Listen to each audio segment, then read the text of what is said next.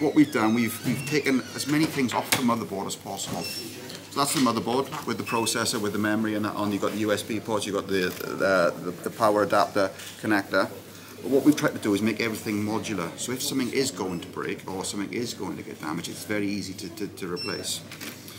These guide pins here, so what you've got the gadgets which go in either side, and what you'll see, hopefully the gadgets will become more clearer when you do the presentation this afternoon.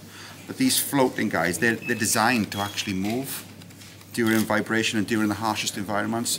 I mean, the FZ40 has been designed purely for the MOD and public safety sector, so it's important that when these connectors are going into these harsh environments, it's imperative that they continue to last it in that harsh environment. We've also got the fan here as well, so I know that a lot of people think that the fan is kind of old technology in the PC environment, but this is actually enhancing the performance of the FZ40. It's got the motorized drill, which is on the base, not actually in the fan, and it's got the pyramid kind of design on the fan as well. And what's so good about this, obviously it guarantees the performance. And what we've done, when you put the bottom case on, do you have a little screwdriver? I think we can use, pop that off. Someone's stolen my screwdriver.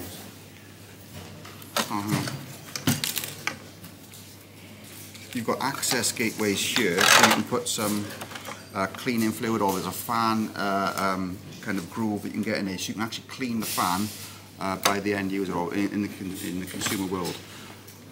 Pros of that is that if anybody's going to be using these in the desert, for example, any kind of sandblast which is going to happen on the device, it's very easy to clean and repair that fan without having to send it back to the manufacturer when you're stuck in the middle of nowhere. Okay. SSD completely removable, so again, if you've got multiple operating systems or multiple assignments that you've been assigned to in the MOD, it's handy to have those quick release and maybe swap over the SSD as quickly as possible. Some other interesting features on the motherboard. So you've got the processor here as well. You can just see around the processor. It's covered by the heatsink, but what we've done on here, it details it on here. We've got this red glue around the processor. And it's something that we know that our competitors don't do. And what that does, that just proves that the processor is going to stay in place.